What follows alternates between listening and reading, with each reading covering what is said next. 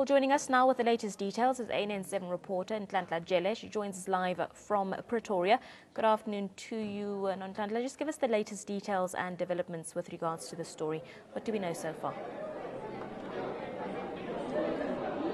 Good afternoon to you, Abigail, and to our viewers at home. We are indeed at the GCIS, where a memorial service has been held by government communicators for Ronnie Mamoepa, who passed on Saturday after a stroke.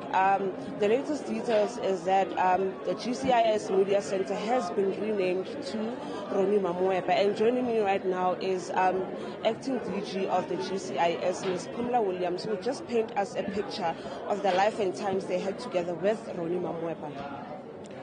Good day. Yes, it was a beautiful tribute to the Ronnie that I have come to know from 1993.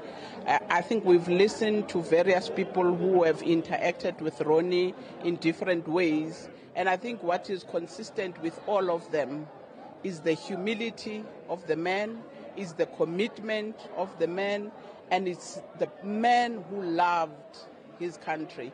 And I think this was something that was shared both from the communicators and from the members of the media. So it is a really great honor for the minister to rename one of our media center, which is a center that services the journalists, named after Ronnie Mamoepa. I think it is going to serve as a constant reminder whenever we use that facility that we pay homage to Ronnie Mamoepa. And I think what is going to be quite interesting for us is that we will forever try and strive to live the values of Ronnie Mamoepa as a communicator. So for us, we feel very honored. And also, I think we would like to use this opportunity to thank the media. I think the media, from the moment that the announcement was made, they have done a sterling job in sharing with the South African this gallant of a government public servant that Ronnie was. And I think we're really thankful for that. And we trust as moving forward, we will try and continue to emulate Ronnie in our interaction as government communicators with the members of the media. Can you tell us about the legacy that he's left behind? What can we look forward to taking from the life that he lived as communicators, as media people? What can we look forward to moving forward his legacy? We've said it in different ways that Ronnie lived the motto of Batupili, people first.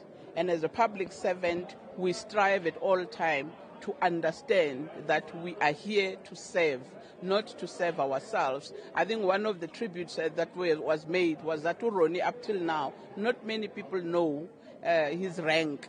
Because I think for Ronnie, it never mattered whether he's an assistant director or a DDG or whatever. But what mattered is what comes out from what he tries to do. And I think that's what we've learned, and what is what we are going to strive to do in moving forward. So those are some of the attributes of Ronnie. And I think the most important thing is that Ronnie loved his country. Ronnie was not the kind of an 8-to-4 public servant. Ronnie wanted to serve the country with absolute dedication and commitment. Thank you. That was Ms. Pumla Williams, acting DG of the GCIS, who painted a picture for us about the life and times of Ronnie Mamoepa. One of the speakers on the podium did say that he lived for the people. He put people first in everything that he did. Back to you in studio. Give us further details with regards to who was in attendance there today, and just some of what was said about Ronnie Mamoepa. In attendance today was a lot of people, mostly from media and government officials, including the Minister of Communications, who did deliver a nice emotional piece on the life and times of Ronnie Mamoepa, the way she knew him. She described the ways in which he did his work and how he interacted with people, the ways she learned and what she learned from him But in all the times that they've been together, also there were people, former colleagues. There was also the DG of the Home Affairs, Mr. Kuseli Apleni was also in attendance. Other media houses were here as well, and everybody shares the same sentiments that Ronnie Mamoepa was a nice person, a person who did his job, like Ms. Pumla Williams said, that he was not an 8-to-4 kind of person, but he made sure that he got you what you wanted. One of the speakers did say that he would even go as far as giving you questions to ask to the person that you want to interview. He would even call you and give you something that you need, even when you think you don't need it. So they did describe him as a person who was loving and who put people first in his career. Just lastly, was any details around the funeral arrangements made public today? Tomorrow there will be the official memorial will be held tomorrow in Tshwane, and the funeral, the same, will happen on Saturday in Tshwane as well.